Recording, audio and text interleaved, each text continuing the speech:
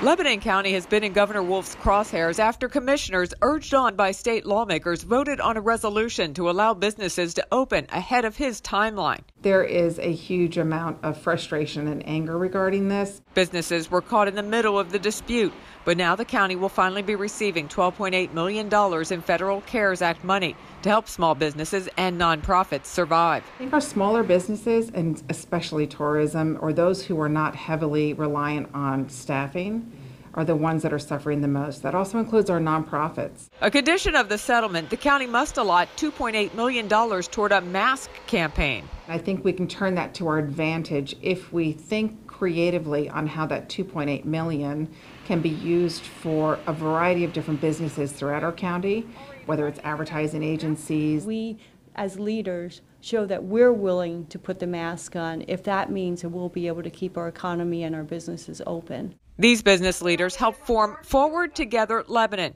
to help their community. They hope the grant money isn't too late to prevent closings. I have hope that we will survive it. The county commissioners will be finalizing the application process and putting together a review board later this week. In Lebanon County, Barbara Barr, WGAL News 8.